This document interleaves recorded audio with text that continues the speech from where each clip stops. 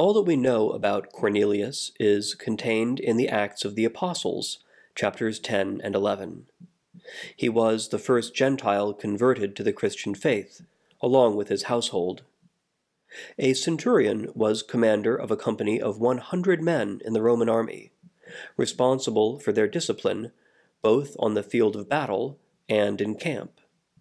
A centurion was a Roman citizen, a military career man, well paid, and generally noted for courage and competence.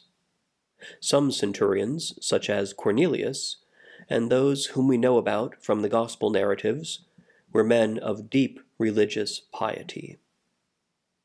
The author of Acts considered Cornelius's conversion very momentous for the future of Christianity. He records that it occurred as the result of divine intervention and revelation, and as a response to the preaching of Peter, the chief apostle.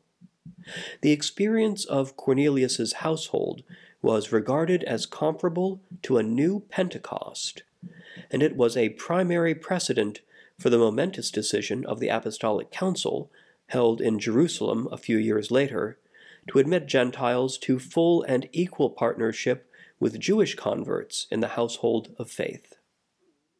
According to tradition, Cornelius was the second bishop of Caesarea, the metropolitan see of Palestine.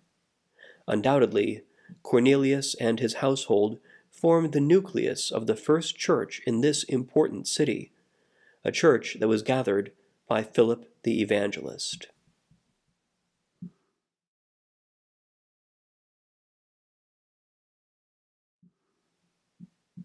O God, by your Spirit, you called Cornelius the centurion to be the first Christian among the Gentiles.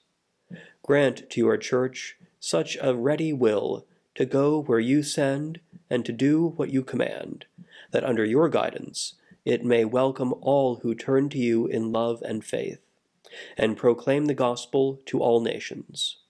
Through Jesus Christ our Lord, who lives and reigns with you and the Holy Spirit, one God, for ever and ever.